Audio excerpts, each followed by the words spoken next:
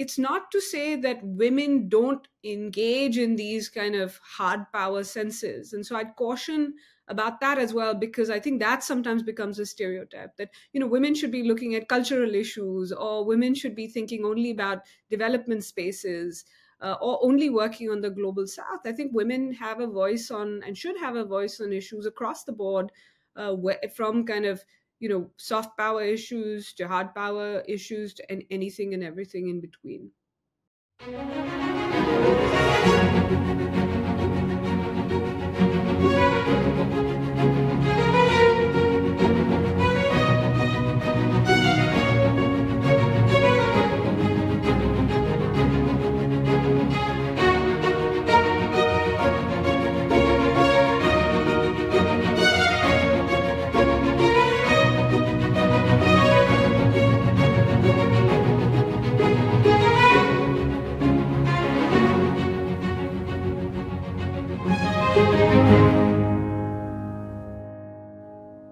Hello and welcome to the Anahita Speaker Series presented by Carnegie India, celebrating stirring stories of empowerment, struggle, and success from women professionals in different fields across the globe. Stories we hope are bound to inspire young professionals. I'm Ayush Mohan, working with the Security Studies program at Carnegie India. Today, in our latest episode, we are honored to have Dr. Tanvi Madan with us.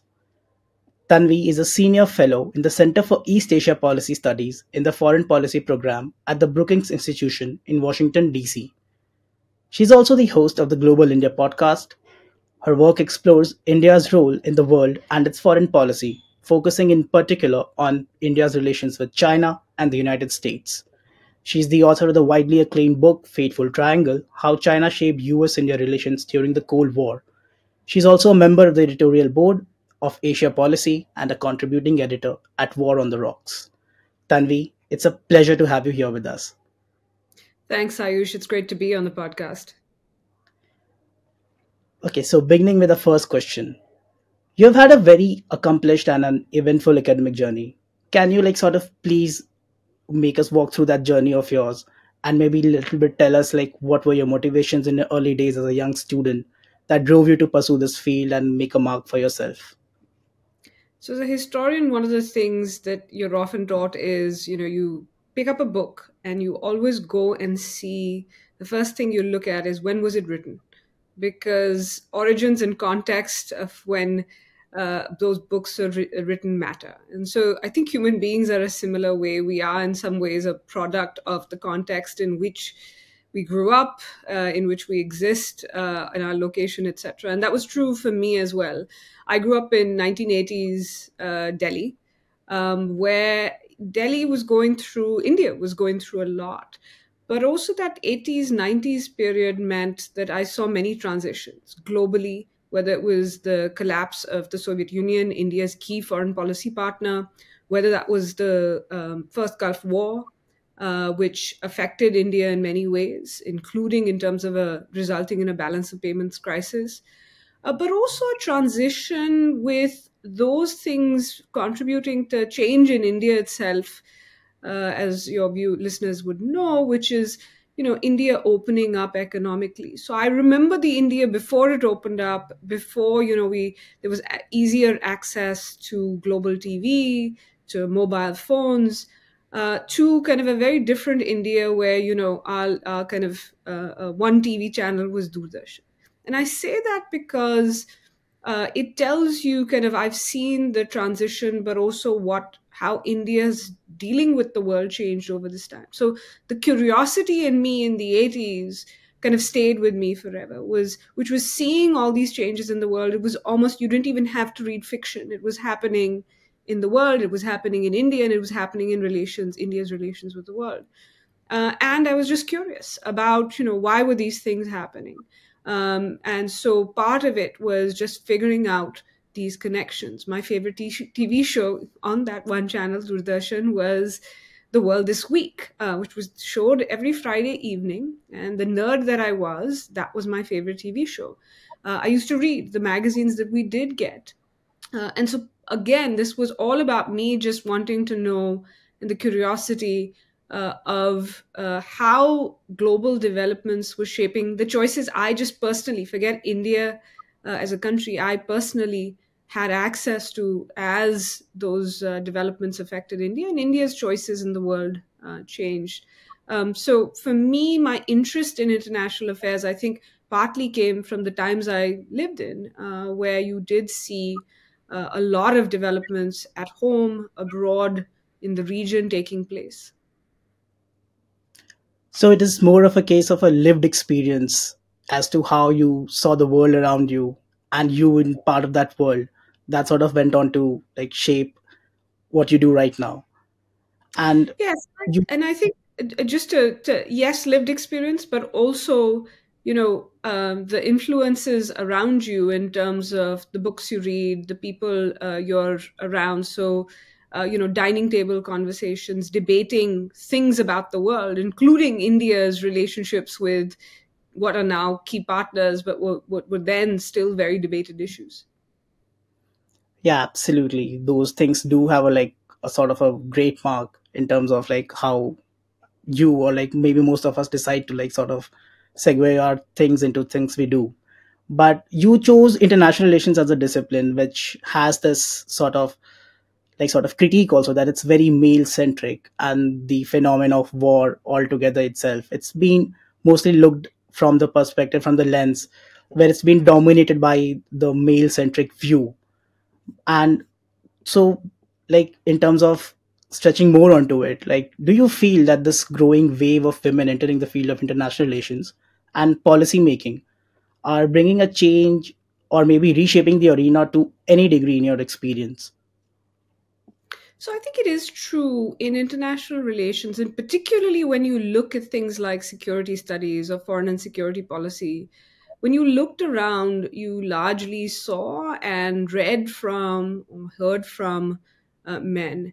Having said that, again, going back to the kind of origins, I grew up with my first prime minister that I remember was Prime Minister Indira Gandhi. And so to me, the idea that women didn't get involved in or couldn't do foreign policy or international affairs or couldn't engage was alien. I grew up with a mother who worked, who had been on medical research fellowships abroad. And so the idea that women didn't engage with the world or women didn't work in outside the home, because obviously women's work at home matters too and contributes to the Indian economy in kind of indirect and direct ways as well. But it wasn't alien to me that women's voices should be heard and mattered and could matter. And so for me, the idea of seeing, I think it is important to have women's voices in this space, not just to check off a number to say, look, we have one person on one woman on a panel, so we're not going to be criticized for having a panel. It's because women, any diversity of views, whether it's women, whether it's kind of people from different kind of economic classes, people of different races or ethnicities, as I said, you are a product of your experiences, and they bring different experiences to the table looking at similar issues. And so for me, that importance of diversity and having women writing, speaking on, represented in these discussions of international affairs matters, because again, global developments affect women too. It's not just affecting men. And so there should be this aspect that women should get to have a say on these issues. Now, one thing I'd caution against, we sometimes think that women will have a very different view just because they're women. And you mentioned war, and I always point out that while we say this is a very male issue, if you go back and think about women, the first kind of women leaders in many countries, they're not exactly the most peace loving people, or don't, they're not people who hesitate from using force.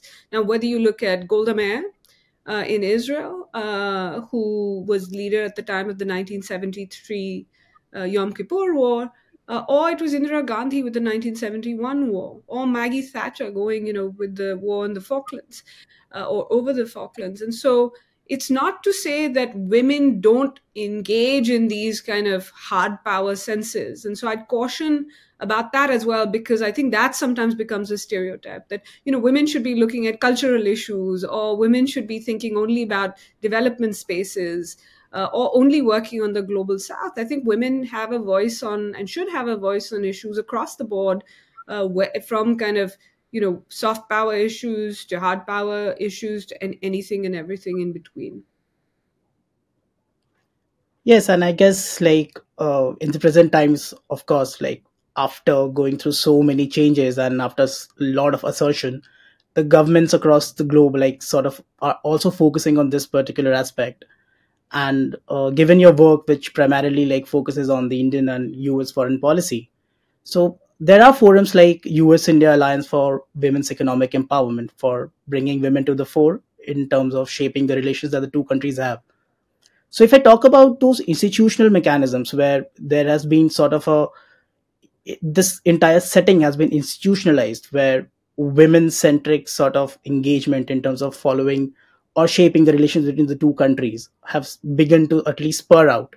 Do you think there is a need for more sort of these institutional mechanisms between countries, especially for like the countries in the global south and the global north, to have these sort of institutional mechanisms where they specifically focus on leveraging the potential of women to deepen those ties between the two countries?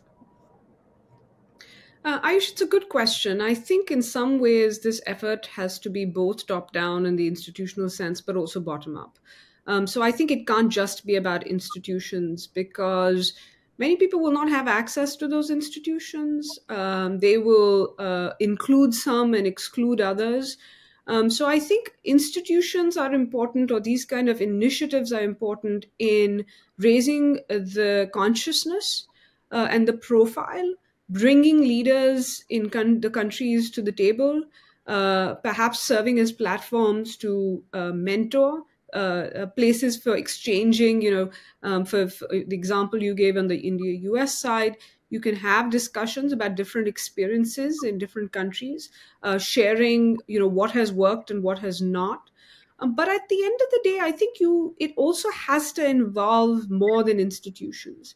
It has to involve changes in culture, changes in, and kind of everyday changes in how we approach the idea of women in the kind of in this space, whether that is on panel discussions, whether that is in a conference room, whether that is even thinking about women's research, and for example ensuring that we cite women's work more often.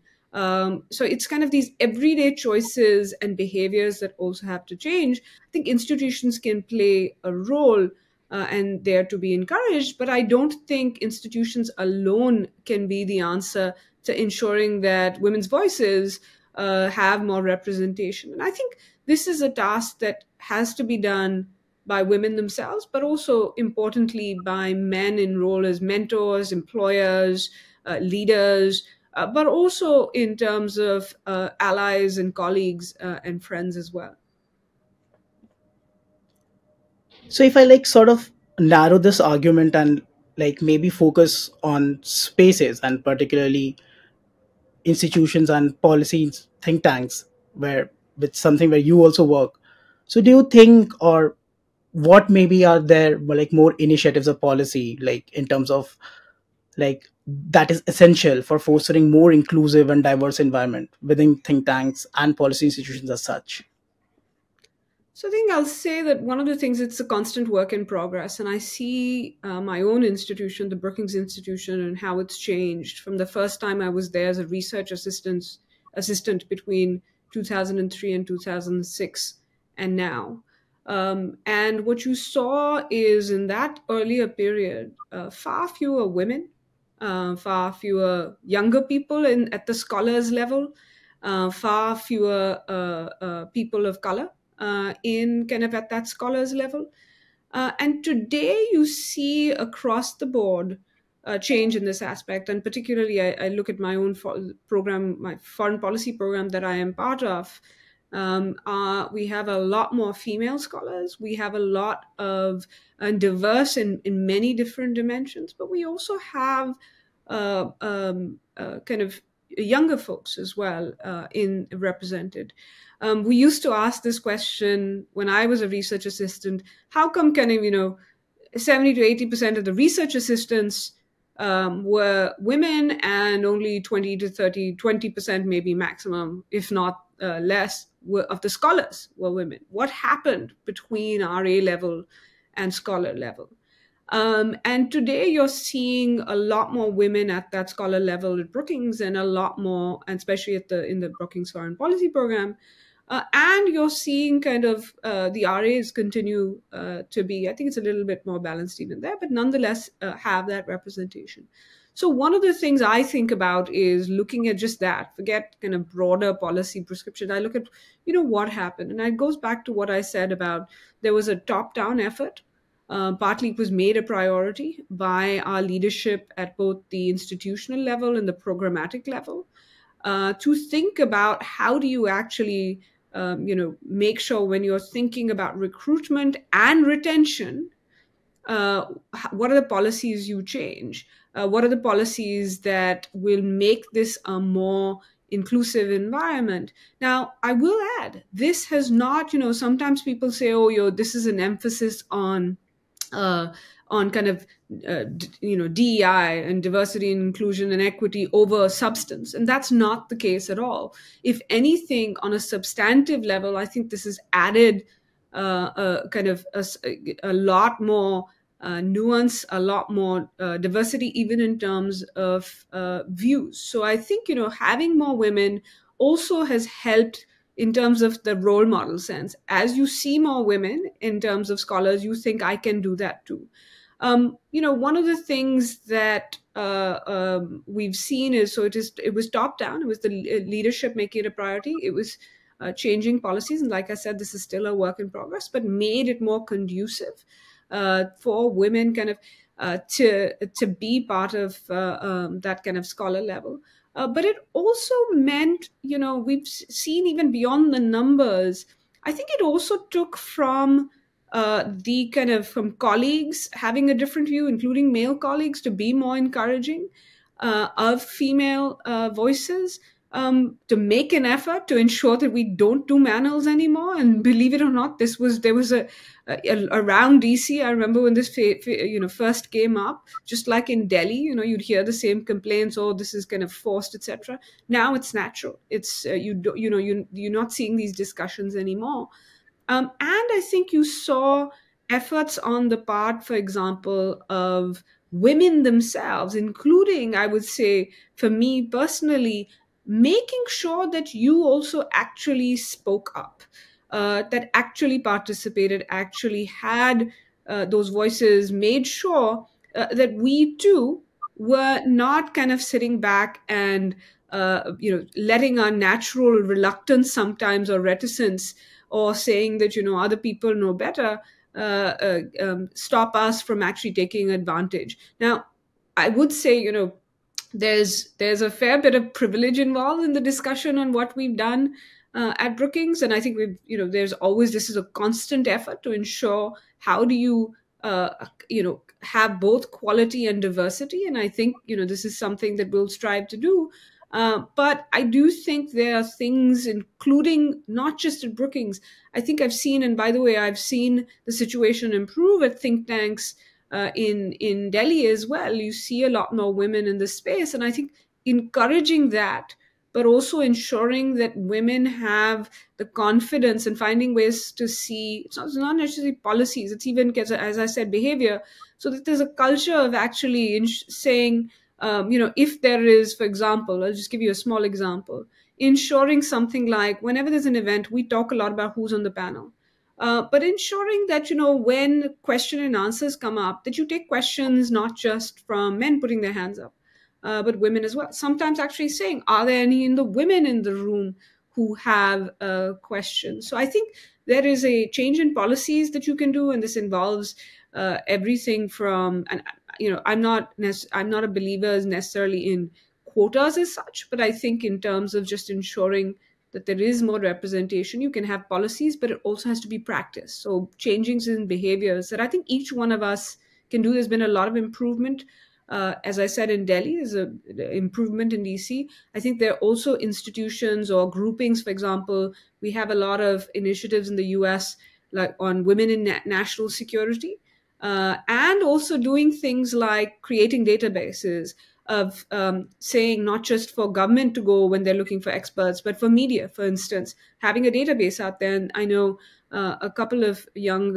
Indian scholars, Rohan Mukherjee and Khushi, have actually Singh Rathore have put out kind of a database on this of women who work on policy. I think there needs to, on foreign policy, there need to be more initiatives like that that can facilitate women's voices being heard and represented. Yeah, and like you also like being from India and going to do your PhD in the US. I wanted to actually know about this. Like, how did you take this plunge of like working in the US, and how was it initially? Like when you started out, was it like a bit difficult, or you like did not encounter any challenge as such? I mean, it's not fair to say so, but still, like, how did this plunge go about, and how did you like sort of make your way through in like coming from a place in Delhi and then going and settling in the US?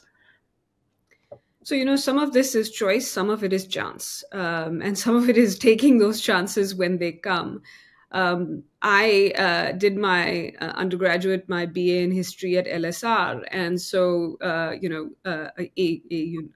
Shriram College, for those who don't know, which is known for encouraging women to be much more vocal, take on leadership roles. Um, I was always interested in international relations, as I'd mentioned.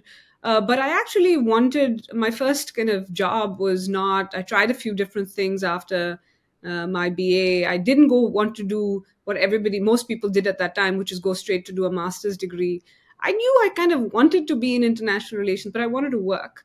And so I actually didn't go straight into doing a PhD or even a master's for that matter. I worked, and my first job was in technology, in the technology industry, which was burgeoning at the time. I used to, when you still had to code websites, I used to kind of do that. I learned a little bit of graphic design. So I worked in Bangalore and then in Delhi. But in the course of that, I had applied for my master's in international relations.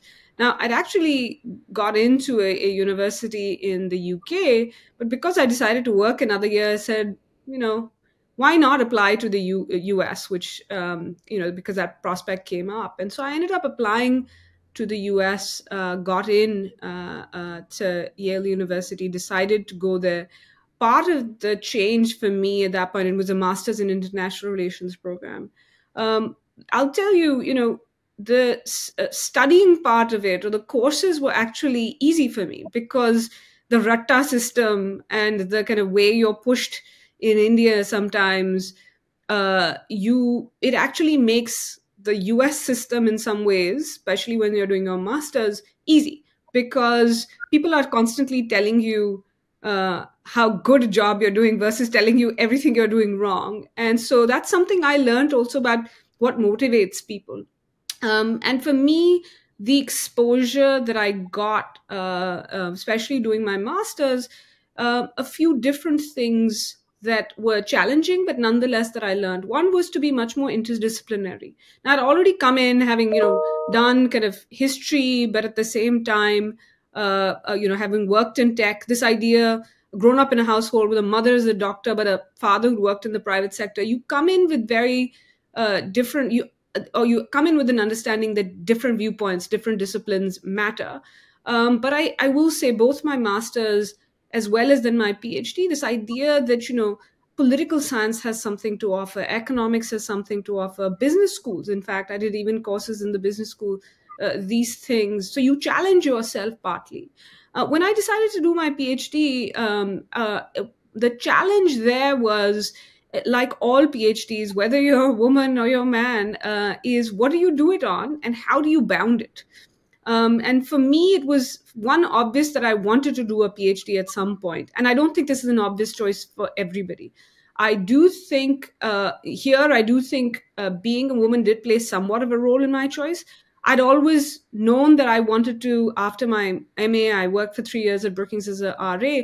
I kind of knew that if I wanted to stay in this field, that I would either have to go, get a policy job in government, etc. It wasn't a choice for me in Washington at the time.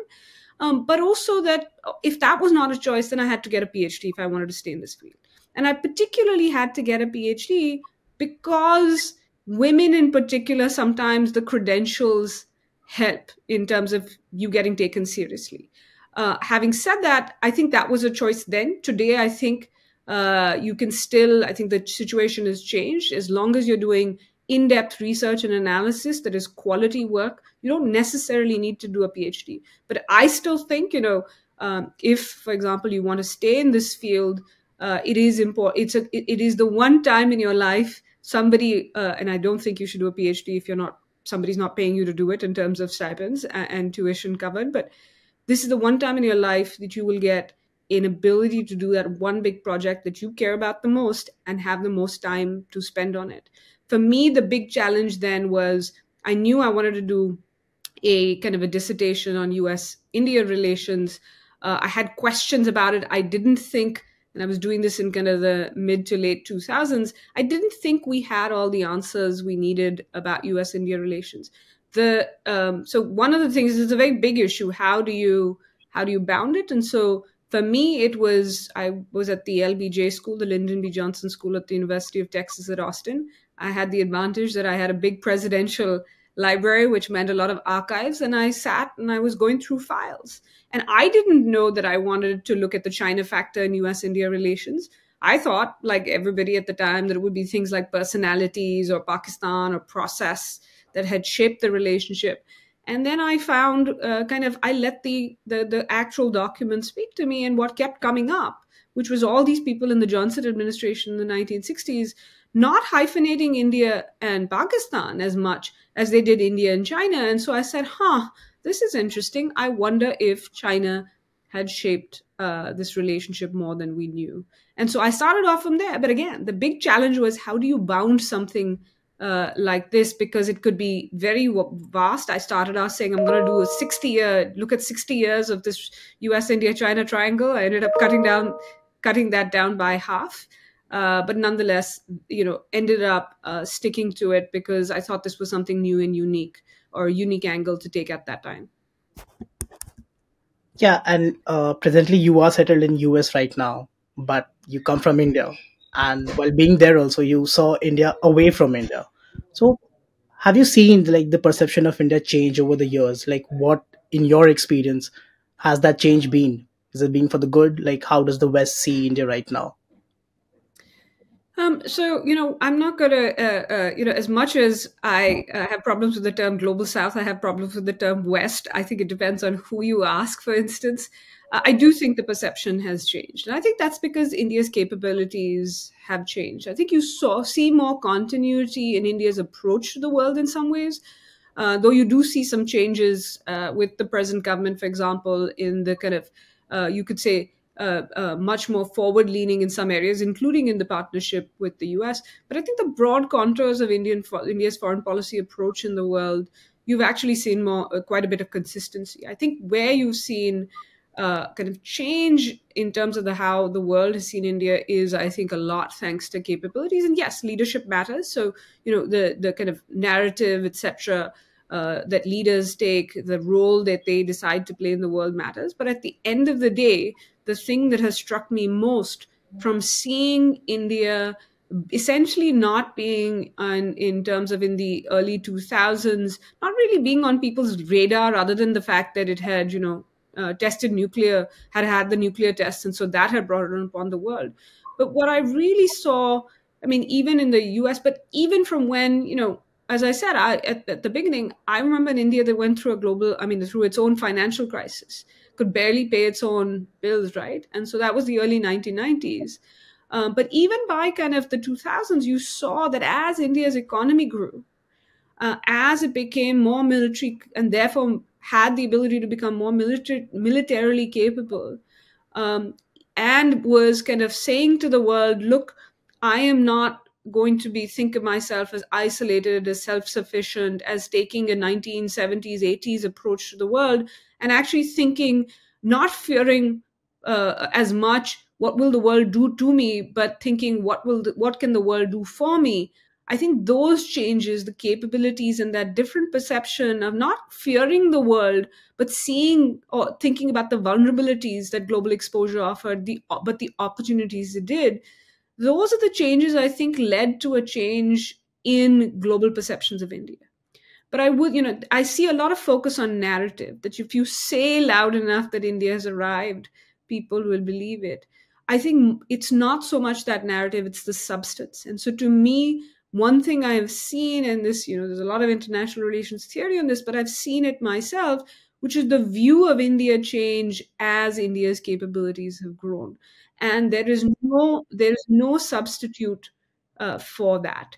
And so partnerships can actually help build those capabilities, but those capabilities, in fact, will lead to more choices for India, even in terms of those partnerships. So I think you've seen it change, and to me, kind of, you've seen it change over time. So it hasn't been that suddenly India's, the view of India changed this year, the previous year. I've seen a gradual shift, particularly from the early 1990s, but even in the 2000s. And I'll just give you one example of also not just how much attention, but how it's become a more greater priority, including the US. At the State Department, when I was first in DC, there were maybe two or three people on the India desk. There are now over a dozen. So that priority changes process. It changes. So perceptions change priorities. Priorities change process, and it also personalities play a role in this. But at the end of the day, it really comes down to people's perceptions of what is India able to do, not just what India is willing to do. Yeah, and talking of that change, I would also take this note to change the tone of our conversation a bit and segue more into a lighter note, where I would want to know, outside your professional life, what activities do bring you joy? Are there any particular books, movies, cultural influences that have shaped like your global perspective or help you sort of maybe tone down your day? So I would say it's family, friends, food, fiction, and travel. And in kind of sometimes all together. But all these things bring me joy. I really enjoy people. I think if you're in this business, it's books, yes, but it's also people, and you really kind of that engagement, not just on professional level, on a personal level, brings me a lot of joy. But also seeing, for me, travel. Sometimes when you travel a lot for work, you eventually get tired and exhausted, but I still love seeing different parts of the world, particularly those that I haven't explored. I keep trying to ensure that I see more of India as well. That is my other kind of objective over the next few years, and so that brings me joy because it's new experiences. It's getting out. So as much as I love books, it's getting out of the books and actually seeing things myself in person. And coming to a last question, what are your personal goals and aspirations for the future, both in terms of your professional and personal life? Do you plan to come out with another book, or there is something else in the pipeline which our audience would like to know? So the good thing about working at a place like Brookings is you're always working on your next book, because that is something that is encouraged, or at least in-depth researchers. So yes, I am working on another book, and it's looking at how India's balanced its relationships with China and the US from 1980 to the present day. We talked about change. When I first started working on the India-China-US triangle in the mid-2000s, people told me it was irrelevant. Why are you working that? You should be working on India, Pakistan, or India's nuclear program. But turns out people these days are interested a little bit in India, China, US relations. But it's also something that interests me deeply. So I am working on another book. As you mentioned, I've got a podcast, Global India, so planning a little bit for season 2. So if your listeners have either preferences or ideas for what we should do on season 2, season 1 was in India-China relations, We're thinking about that right now.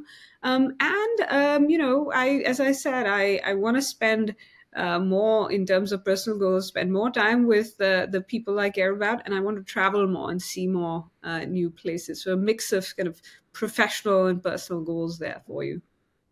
That's like a lot on the bucket for the audience and also me to like hold on to.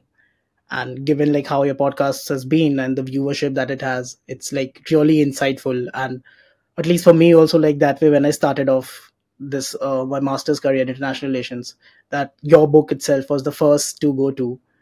So yeah, I think that And way let me the just say, Ayush, you saying that means a lot, and it means a lot. I would especially say, people often cite when policymakers read their books. To me, why I write books is for students and it's for young people. It's because, I remember how much of an influence they had in my life. And to me, I have great, deep admirations for those who teach because they have that impact on younger people. And so to me, it's the ultimate compliment that you said you read the book when you were a student, because that's exactly who I write for.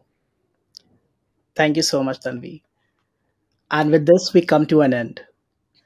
We again thank Tanvi for taking the time to have this conversation today.